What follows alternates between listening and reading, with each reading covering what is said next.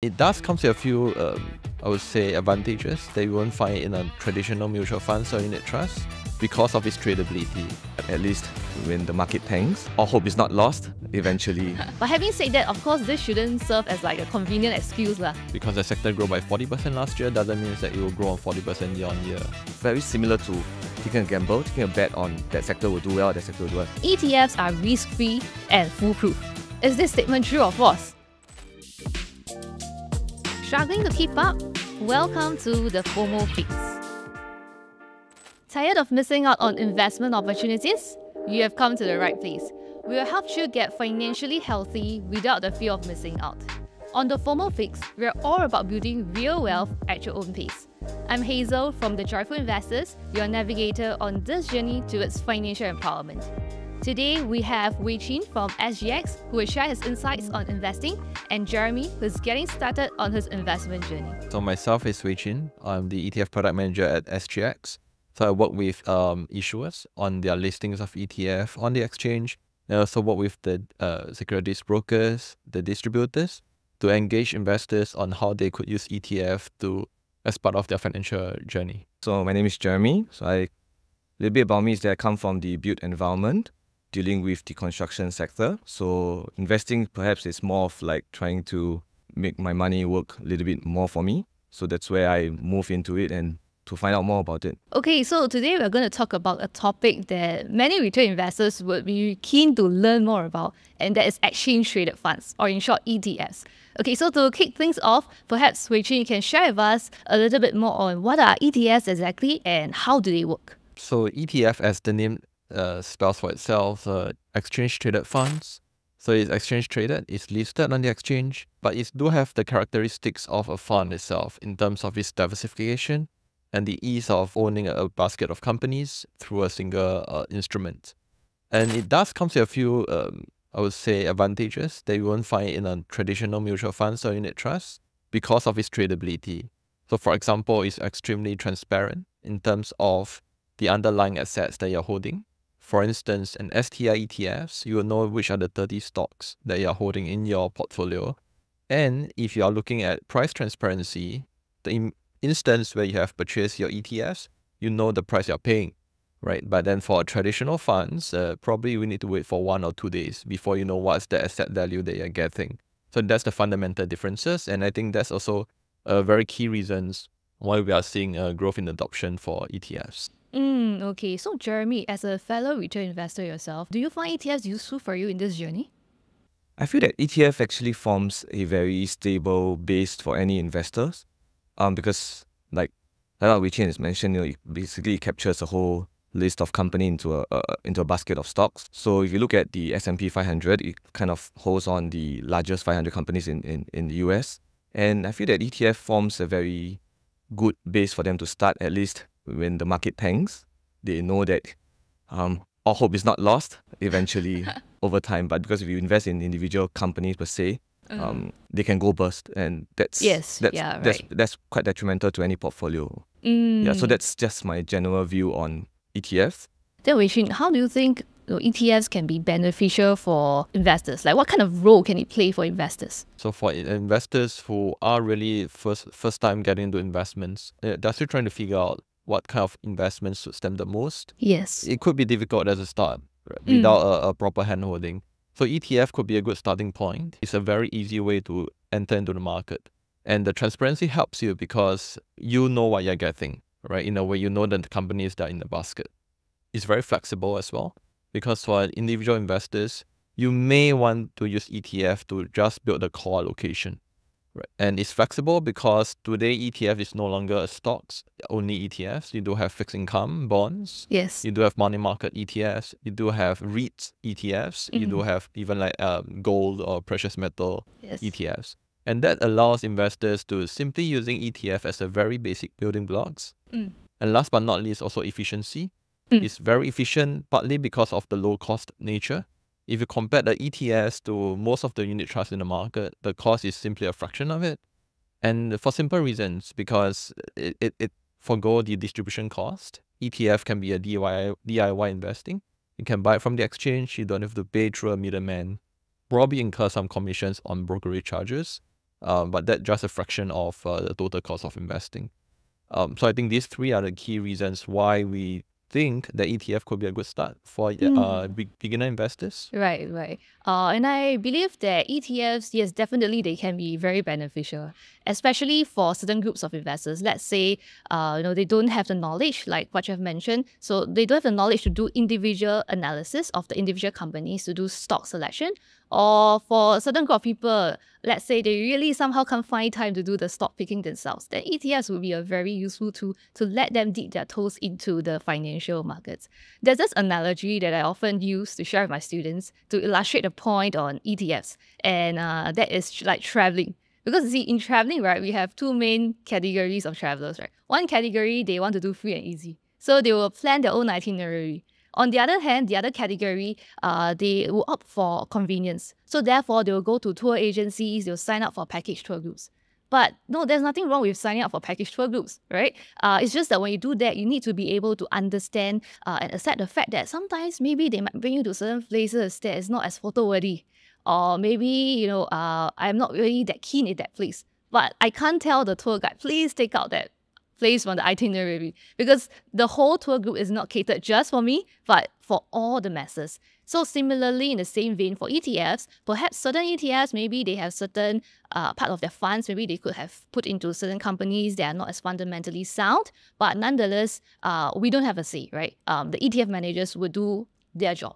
But overall, it is still a very, very beneficial tool for retail investors to dip their toes into the investing market. Yeah. But having said that, of course, this shouldn't serve as like a convenient excuse for us to get lazy or not to upskill ourselves further, right? To learn more about how to analyze the individual companies. Right. So as with any investments, it is really important that we have a good understanding of how it works, right? What it entails when we get invested in it. So here I've compiled a list of common myths surrounding ETFs, and let's see if they are really true or if we can debunk them. So the first myth is ETFs are risk-free and foolproof. Is this statement true or false? False. False. For Jeremy also? Nah, I don't think it's right as okay, well. let's start from hearing from Wei Chin first. So ETFs itself is, you would call it a vehicle. Whether it's a high risk, moderate risk, or low risk, or risk-free investments, it really depending on the underlying asset. Yes. So if you do invest into a, let's say, very narrowly focused technology sector ETFs, certainly the stake is higher in terms of risk. Yes. Because the whole sector could be more volatile. We have seen what has happened in recent years on China tech sector. Certainly had a good run in the early 2020s, but recent years we do see that it's exhibit a very high volatility nature. Right. And certainly there has been some drawdown in the recent years.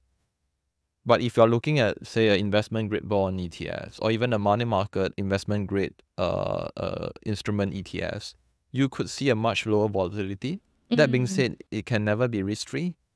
Even a sovereign wealth or rather a sovereign bond itself, there could be some risk if the country do go down. Yes. Of course, then you got to look at the country rating. A AAA certainly is much lower risk than, say, a high yield or rather a non-investment grade sovereign bonds. So bottom line is ETF is a vehicle. The level of risk you're taking on depends on the underlying investments, and that varies between equities, bonds, REITs, and gold. Great. Very good. I mean, to jump on, I guess, like the saying goes, like the greater the returns, the more volatility and the more risk that any investor is taking on. I just quote an example. If you look at ARK ETFs, it went up super well, but it also crashes really well as well.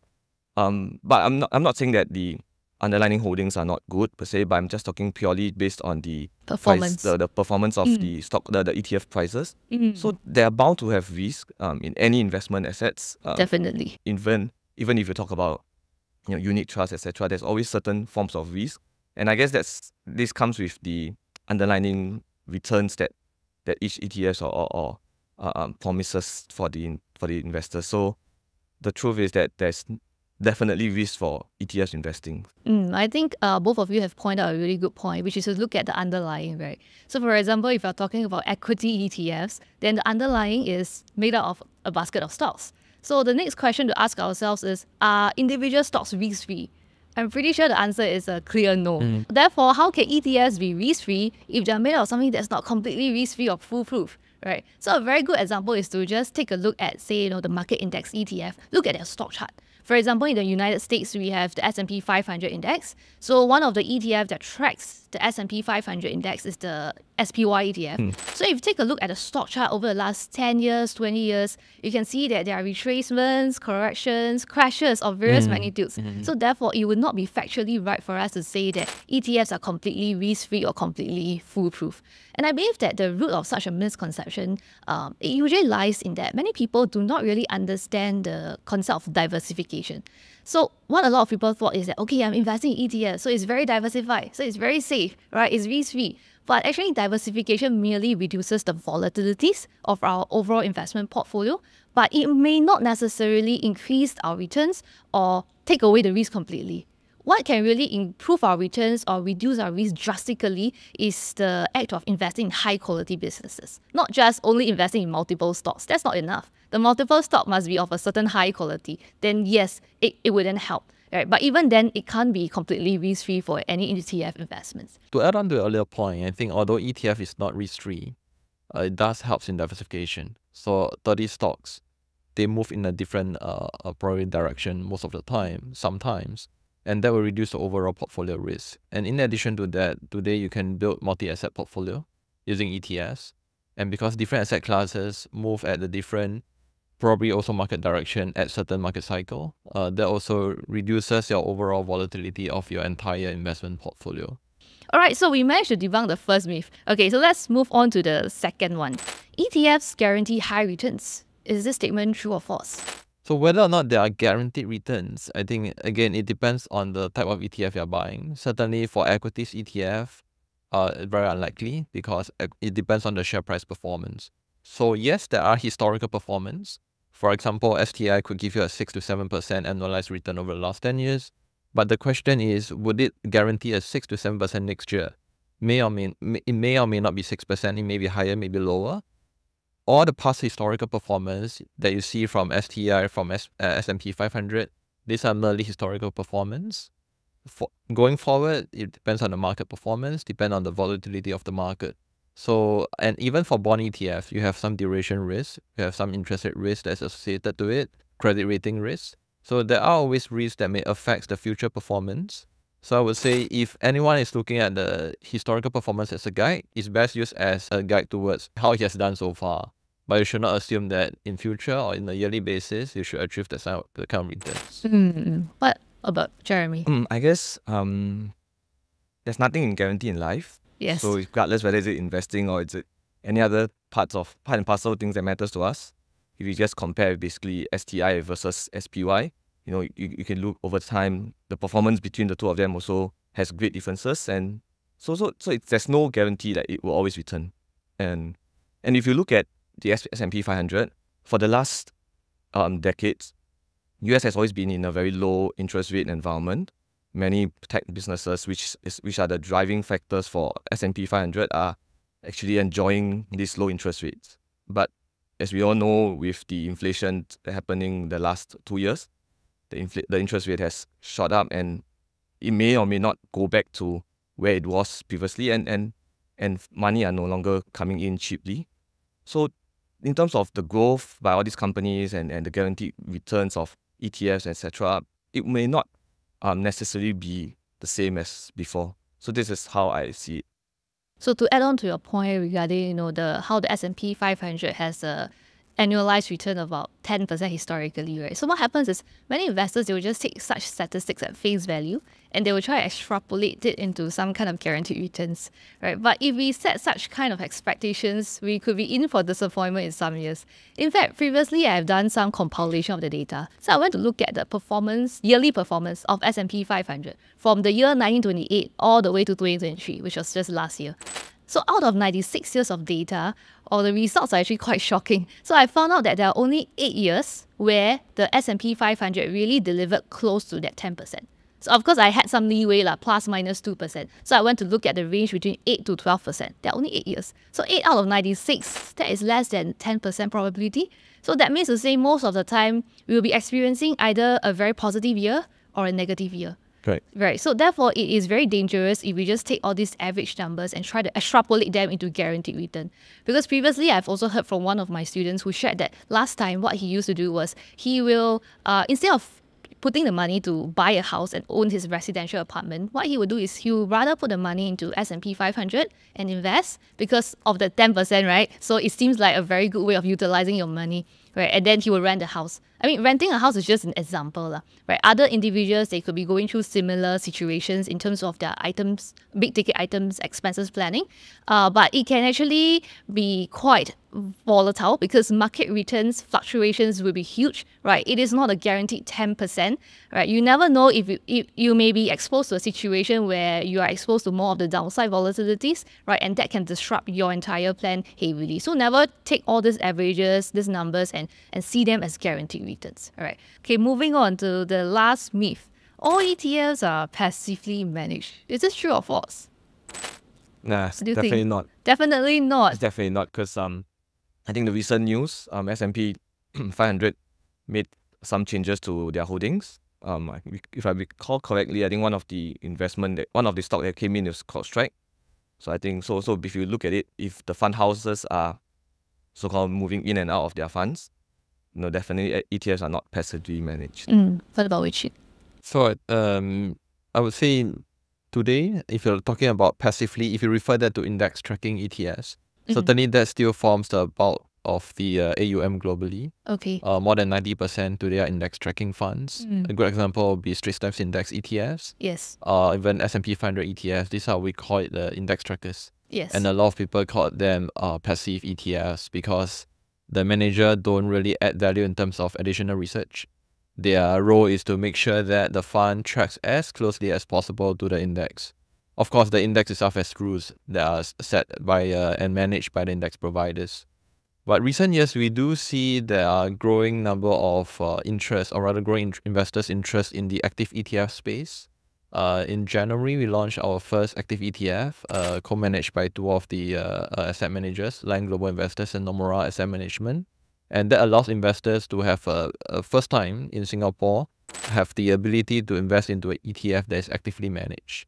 And so the main difference, of course, when you buy into an active ETF, you need to spend a bit more time to understand what's the strategy behind it, right? What are the managers doing to try and make alpha of the ETFs? Because end of the day, the only reason why, or rather the main reason why investors would buy into actively managed ETFs is because they believe that the manager or the strategy they employ is able to deliver a long-term returns that outperforms.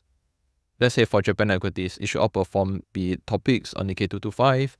That should be the general expectations from investors. Yeah, so actually actively managed ETFs, they grew more popular, especially during the pandemic period, right? Yeah, but in fact, the first actively managed ETF that was launched in the United States was actually in the year 2008, right? And I also have some interesting statistics here. For the first 10 years that this actively managed ETFs were made available in the market, they never exceeded US $10 billion in net annual inflows. And the market share remained at just 1% of the overall ETF market, right? But they really grew more and more popular in the last couple of years. So there are actually many different types of ETFs available out there in the markets for retail investors to pick from.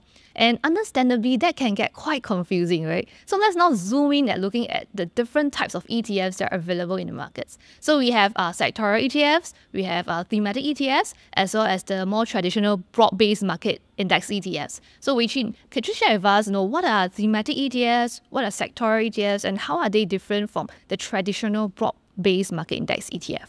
Yeah, maybe we can start from the traditional broad base, which indeed is still the core product that investors are buying into it. For example, S&P 500 ETF now is in between 5 to 600 billion in terms of its AUM, and that is huge, right? Given a single fund to have amassed such a kind of AUM by a single ETF. Likewise in Singapore, the two STI ETF combined, they have more than 2 billion. Then there is over 20% of existing AUM that we have for Singapore ETFs. So most investors, I would say they would have started from a core, so that it is exposed to the entire economy, all the sectors, be it financial sectors, real estate sectors, technology, consumer discretionary, non-discretionary. So they make sure that are being well diversified across the country's economy. But then again, depending on the market environment and depending on their projection of certain sectors, if they want to lean towards financial sectors, right, that's where sectoral ETF comes into place. Because then if you invest into a financial sector focused ETFs, you may be able to tweak your portfolio a little bit more towards the banks. And a lot of them might do so because of high interest rate environment. They do foresee growth in the bank's profits in terms of the interest income. They want to increase the allocation, and that's one way. And there might be another group of investors who think that, for example, rates are going to be lower end of the year or cut further next year. They think that there may be a recovery for REITs sector. I think that's a good time where they can add REIT ETFs into their portfolio, use it to supplement the core they already have, so they allocate a little bit more in such sectors. And of course, for tech sector, I think that's something that investors has been talking about in the market. And yes, if you think the long term tech is still the sector that will grow the most, there is always a venue for you to allocate more into the tech sector. Okay. What about Jeremy? Do they appeal to you as an investor?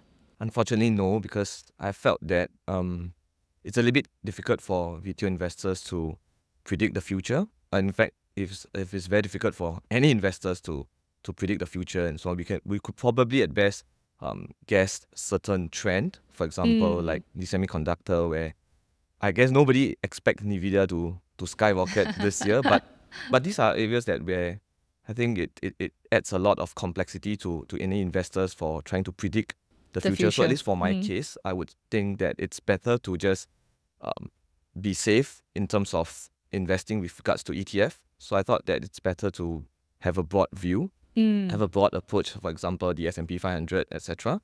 At least that be the baseline of any investment portfolio. And then if any investors, after having sufficient knowledge on how they pick stocks, etc., then if they want to move on further, then I thought that they could venture a little bit out, but with the fact that they have their base being secured. So that's where I'm looking at. Because if you ask me whether to go into thematic ETFs and stuff, sometimes you do make mistakes by choosing the wrong sector. And all these mistakes, if I take a bird's eye view of it, it's very similar to taking a gamble, taking a bet on that sector will do well, that sector will do well. For example, if everybody just believes in ARK Invest and everybody just dump their money in, and that's going to be very painful for them. And to me, it's very, very similar towards gambling. Okay. So I guess that all goes down to the individual investor's mindset towards how he or she views investing and what investing wants, what he or she wants the investments to do for them. I believe that as with any investment instruments, there are definitely pros and cons. So on thematic ETFs, they can be useful in a situation where, let's say, you want to gain exposure to a particular theme or a particular very niche industry, but in that industry, there's no clear leader yet. So in other words, the competition is very tough. If you look at the market share, right, no single business have been able to capture a significant market share. The companies, they do not have a clear wide economic moat yet. Then rather than to speculate on which business would succeed, right, and emerge as that eventual leader, it would be more worthwhile to invest in a thematic ETF to capture the exposure in the entire theme itself.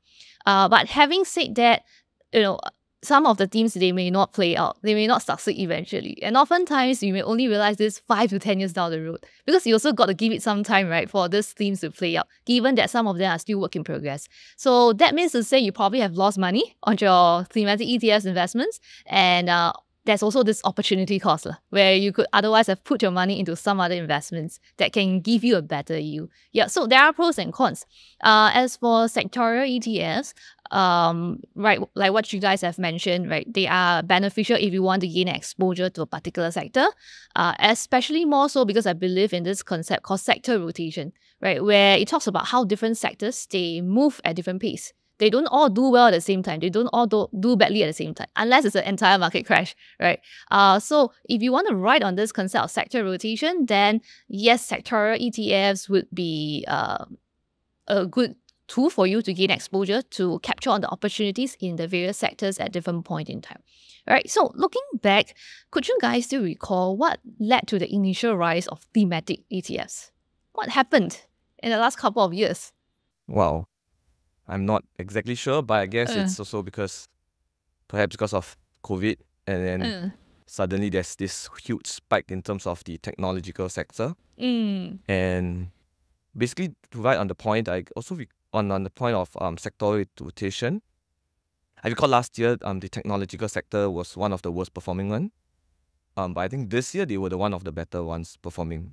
And I think healthcare is the one that takes the opposite of it. Yeah, the opposite. Yeah, so don't know, maybe it could be social media is also trying to add on a little bit of this kind of hype to it towards all these things. So I mean, this is my best guess. What about Wei Chin? I would say it simply proves the fact that ETF is an efficient vehicle for investors to express their view, because if you look at even in the past unit trust space, there is always sectoral focus funds that focus on technology, maybe certain ones focus on financial sectors.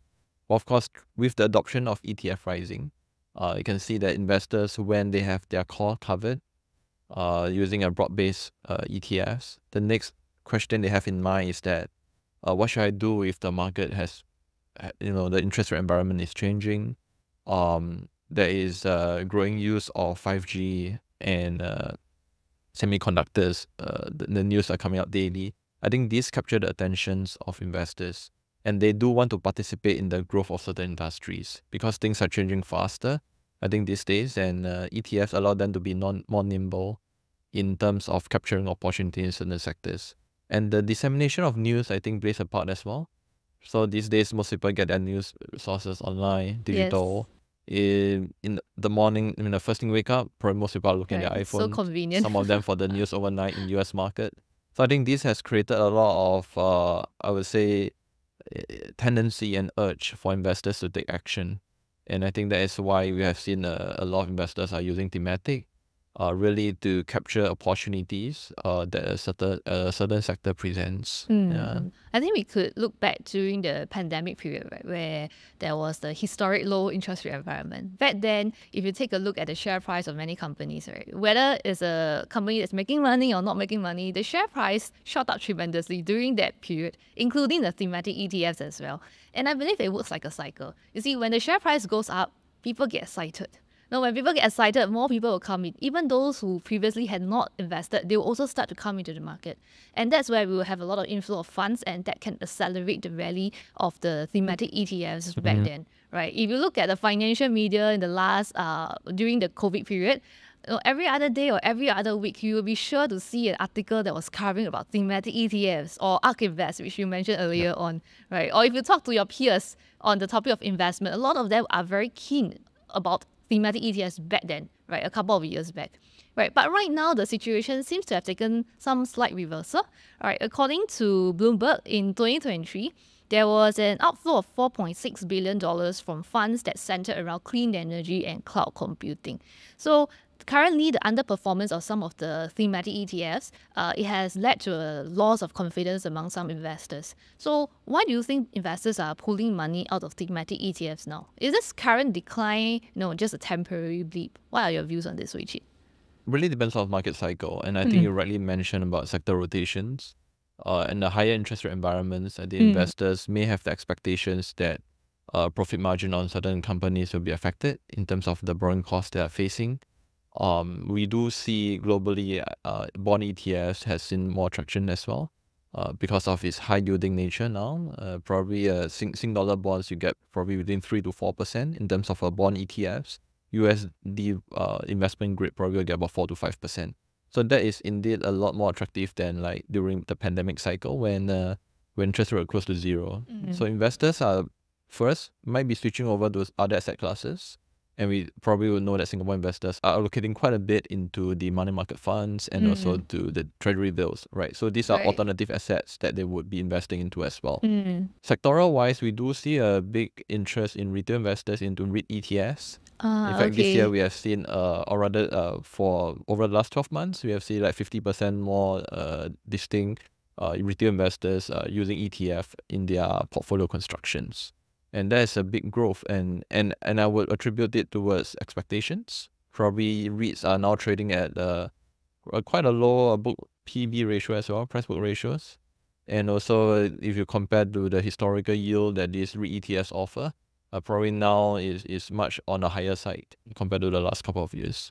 What are some investment strategies that you think for investors who are looking to invest in thematic ETFs they can consider? I would say you should always start with proper asset allocation. Right. I think right from the start we mentioned that sectoral base will exhibit a high volatility nature. So Yeah. the question is to avoid the experience we mentioned. Many investors might have got in at the late part of market cycle for some thematics, and inevitably when market corrects, they do see some portfolio losses. And I agree totally with Jeremy, right? You should not just sink into a certain sector because you read about news on it and you decide to get the maximum growth. Because the sector grew by 40% last year doesn't mean that it will grow on 40% year on year.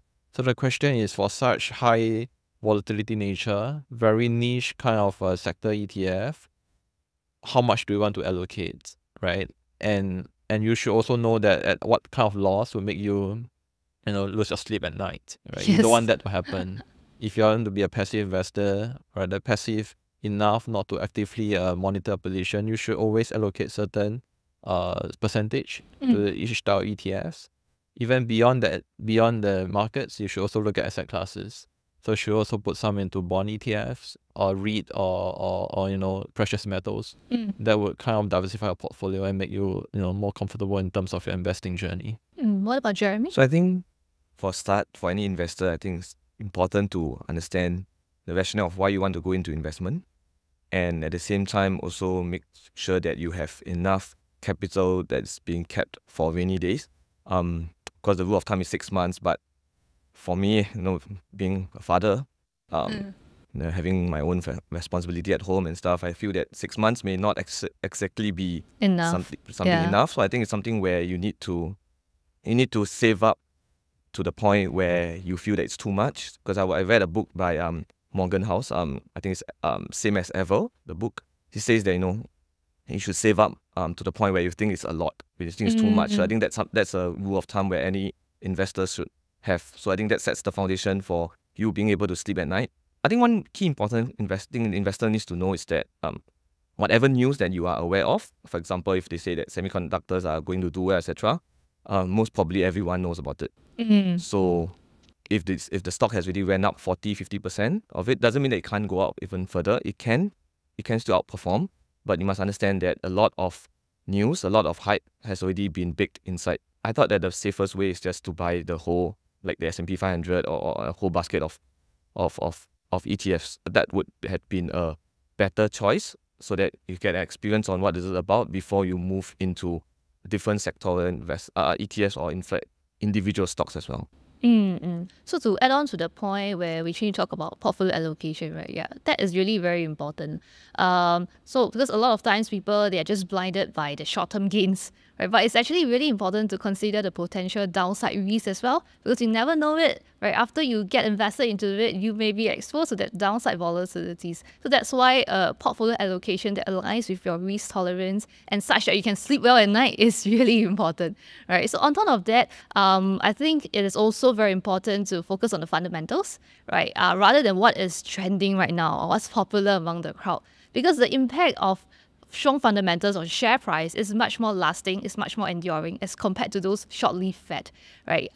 Although we are investing in ETFs, but it is still very important to examine the underlying holdings of the ETF. What kind of assets are they investing in?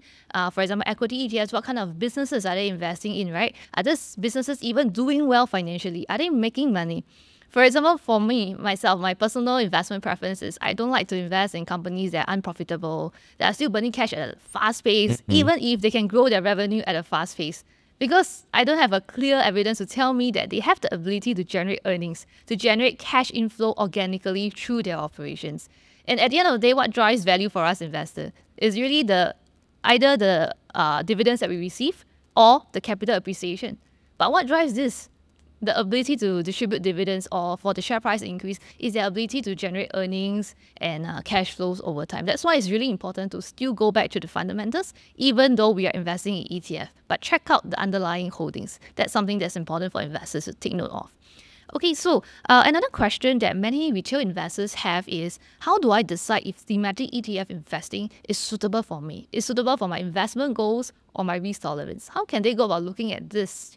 I would say it really depends on at what point of investment journey you are. So I think Jeremy brought a good point. A good starting point is always with a broad-based index, because that is almost like convention wisdom, right? Since the start of ETFs, if you want to diversify your risk, buy the whole basket, right? Why? If you are not an expert in stock picking, buy the whole basket. So whether or not sectoral, I mean, you can go into a bit more detailed analysis, and certainly would advise that you any new investors consult financial advisors before they take any investment decisions. You should really look at the amount of risk volatility that you could tolerate. Probably for myself, right, you should not invest because somebody say that you should invest, or because everyone is investing. You should invest because it's an instrument for you. Do your homework. Are these companies, don't really mention, right? Although it might be difficult if it's an index of 500 or 2,000 companies, but at least do your homework to understand broadly what are the companies in the basket. Are you going to buy into a very small cap or very narrowly focused ETFs? Why are you buying into it? So ask yourself the question, right? Are you buying because it has gone up 40% last year? That's not a very good answer, because you have seen that what goes up may come down. So you need to ask yourself some questions, right? Do you know what are the companies in the basket? Do you know why are you buying into it?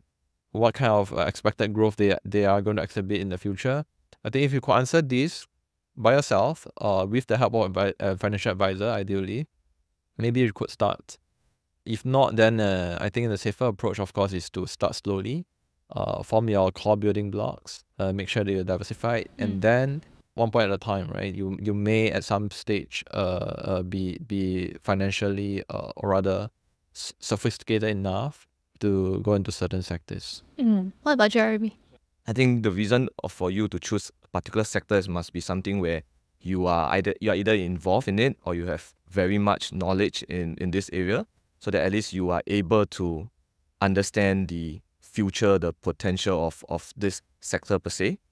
Now, the second thing I think every investor needs to do is that at least go and look at the top 10 holdings of the ETF that you're buying.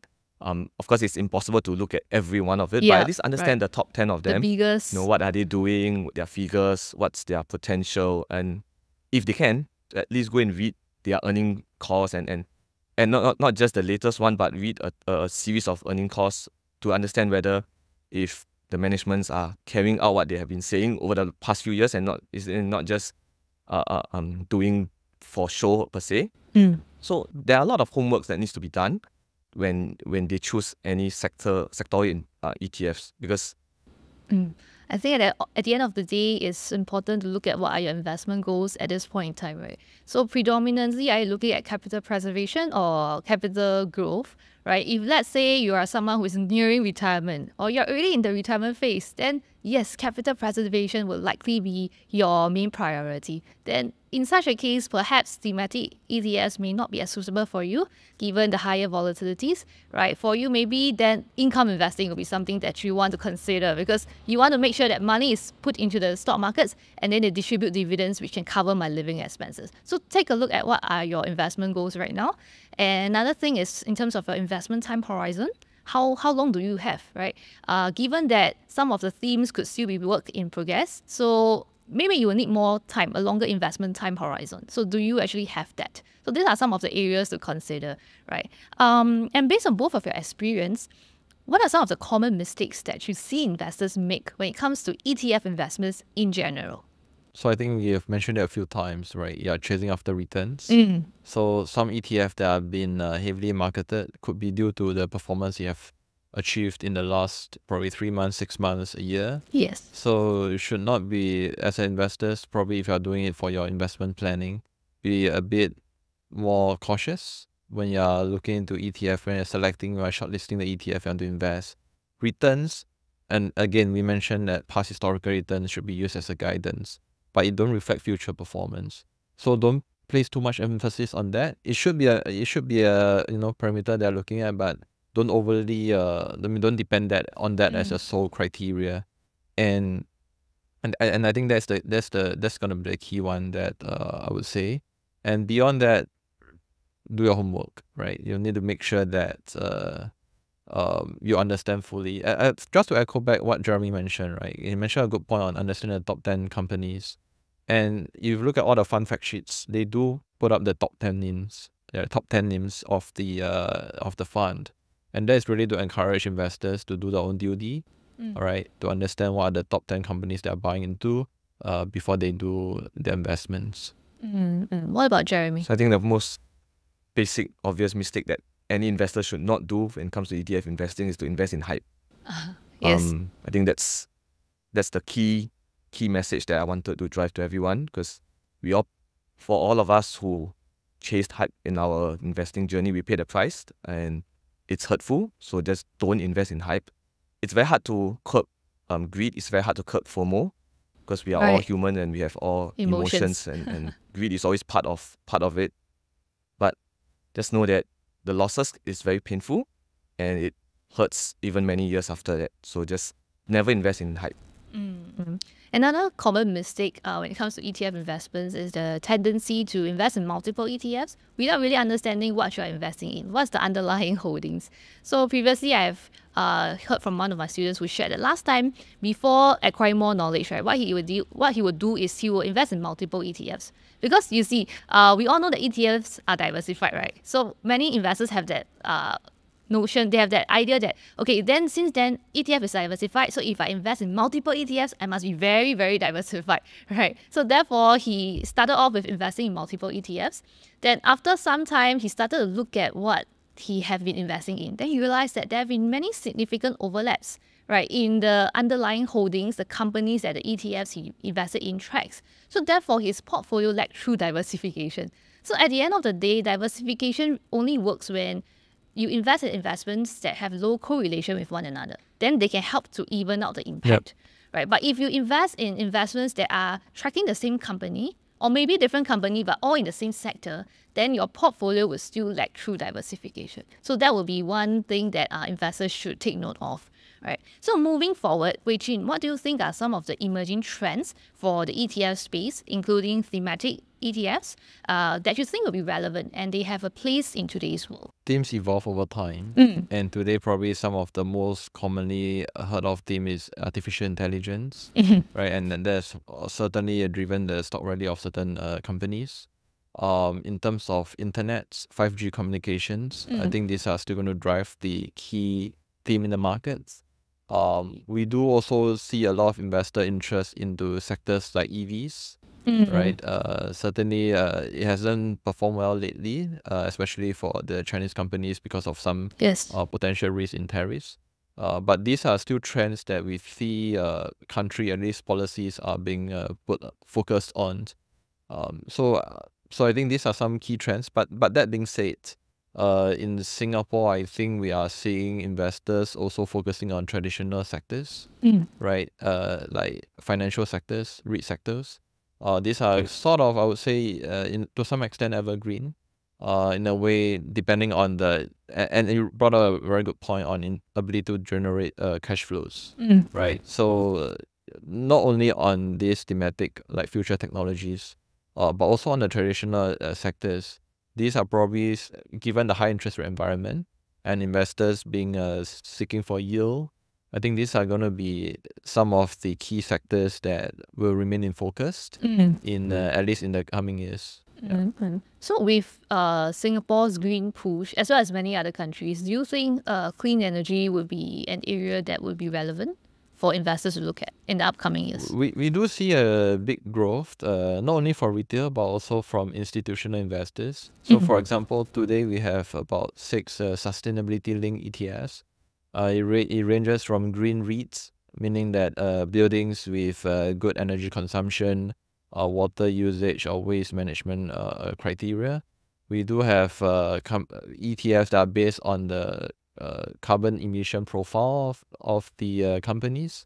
So it grades the company based on the carbon emission. We do have ETF that tracks the climate actions, right? So what proactive steps are they taking to reduce their current and future carbon emission footprint, right? So these are some of the ETFs that we have launched, I would say, since 2021. And now we are seeing probably close to $1 billion in terms of total AUM. So institution and retail I think they do see that this is taking shape in future, and interests are probably building up along the way. Okay, so let's have a quick Q&A segment as well. So Jeremy, do you have any questions to check in with Wei Chin on the topic of ETFs? Yep, so I do have one. So basically, if you look at the S&P 500, it's actually being so-called led by a few individual stocks that are driving the share prices, and then the behind few are actually lagging per se. If you look at the performance of the individual company. So the question is that, should investors be investing in ETF, or should they just buy the top 10 companies instead? Yeah. That's a very good question. And I think a lot of people have heard about the Magnificent Seven, Yeah. which has probably done way better than the S&P 500 as a basket. But the question is, of course, then for how long can they maintain that growth in share price? If they have done, like collectively, assuming they have done 90% last year, can they do another 90% year on year? And would there be a correction upcoming? Okay. Because the correction for such a high growth stocks could be pretty high. You are talking about maybe over a week or a month, you could see 10-20% correction to that single stocks, but not to the S&P 500. So again, it depends on your investment nature, right? Again, nothing wrong for investors to want to hold only a few stocks, but then you must be able to stomach the risk that over the next few years, it may underperform S&P, it may outperform. So really what you're looking for, are you looking for a decent enough return with a lower volatility, or you want to get over a short-term high returns? It's possible with a few stocks, because then they may move in the right direction, given many of them are tech focused, but you got to bear with the pain if a correction comes from the tech sector. Right. So what are the top 5 traded ETFs in terms of volume right now, currently? I think if you're talking about retail investors, STI ETF is still an evergreen, and very good reasons for it, because in today's, I would say, interest rate environment, a lot of them are looking for cash flows. And STI for now is giving probably close to 5% in dividend yield. And that has given comfort to many investors. And again, the index components, the top 3 are the bank's stocks, which again tend to do, and it has done generally well last year in terms of the dividend it paid out, in terms of the share price that he has performed. The other ones would be on the REIT ETFs. Again, I think a lot of them are going for the yield. That being said, although there's been a drawdown over the last 1 year plus, I think investors are positioning their portfolio to capture the eventual recovery of the sector. 2 more asset class, I would say one of them is gold ETFs. So in Singapore, we do have a gold ETF that is tradable in Sing dollars and USD. A lot of talks are going about de-dollarization, about the inflation being sticky. And I think traditional wisdom from finance textbook is that gold is a good hedge against inflation, and traditionally it has proven to be so. So that is another asset class that I would say retail investors has been trying to use, and it's tradable using cash, CPF, CPF OAIS, or SRS. So that is a very efficient tool for deployment. And last but not least, we do have Hang Seng Tech ETF that is heavily traded. Part of the reason obviously is also because of the time zone, right? Although it's Chinese companies, but it's easily accessible through SGX through the ETF structure. Maybe can I just add on one question, because we are in Singapore, so the closest we have is STI. So maybe what are the considerations any investor needs to have when they compare STI versus the S&P 500? Just to make the point clear as well, we do have S&P 500 ETF. US S&P 500 is also among the top 10 traded stocks. And I think under SRS schemes, because SRS only allows Singapore listed ETFs, it's also among the top 5 traded ETFs for retail investors. So that should certainly proven that S&P 500 is also popular among the Singapore investors. So consideration, of course, come a few points. Depends on if you look deeper into the index itself, what are the sectors that it focuses on? Singapore one, it gives you a lot more exposure to the financial and REIT sectors. Collectively, they make up probably close to 2/3 of the index. And that certainly, I think I mentioned different stage of life. Some investors may prefer higher income yielding product. I think STI has proven that point. Consistently has delivered a dividend yield that is higher than typical nominal interest rates you can get in the market. And S&P, though with a much lower dividend yield, I think we're talking about below 2%, one-ish, it does give you the exposure beyond Singapore companies. And there's some names that I think is common names that you hear in the market. So it's a good complement, and which is why we believe that ETF is the way for investors through a few instruments. Like what I mentioned, your friend has bought many of them. Probably you don't need many of them. But with the right ones, you could use them to, really expose yourself to quality companies in Singapore that you know them well. And I think that goes back to Jeremy's point, right? The 3 banks, the couple of REITs that we have we have about 40 REITs, right? Most of them are common names, which explains the reason why we do investors and back into it. But beyond it, you have other instruments like S&P 500, ETFs, or other gold ETF to build your complete portfolio. All right, so as we draw this podcast to a close, what final advice would you like to share with young investors who are considering ETFs in general? So if you are very new to it, start with something small, something you could afford to, as I mentioned, sleep soundly at night, right? You don't want something that scares you the next morning you wake up and you're scratching your head, why have I lost money? So you should always be prepared to take risks if you are going to, investing into non-capital guaranteed instruments, right? And so start small, start with something you're familiar with, right? Typically a broad-based index, ETFs. Add on some of the more safer products like bond products, bond ETFs. Make it multi-asset, make it reduce the overall vol. So start with small amount, make it diversified. I think that's probably a good way to start, right? Before you are thinking of aggressively putting all your portfolio into the ETF. Right. So I believe that definitely ETFs have a place in this investing journey for retail investors, right? And they can be really useful and beneficial, right? The broader message I hope to bring across is that ETFs, similar to any other investment instruments, they are simply just tools that can help us create wealth. So the manner in which we utilize and operate the tool is what will ultimately determine our eventual success in the financial markets. So having said that, how can we actually utilize these tools appropriately? So firstly, which we have talked about a lot of times, take a look at the underlying holdings of the companies, the assets that the ETF invests in. Are they doing well financially? If you're investing in multiple ETFs, are there significant overlaps, right, between the different ETFs?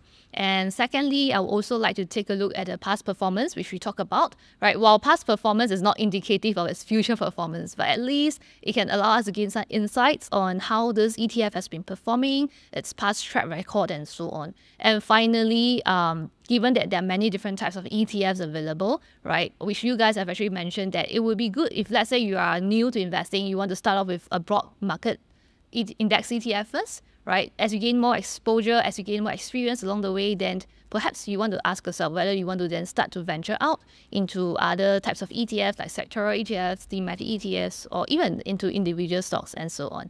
Right. So these are some food for thoughts for young investors who are looking to invest in ETFs. And it has been a really insightful discussion that I have with both of you, Wei Chin and Jeremy.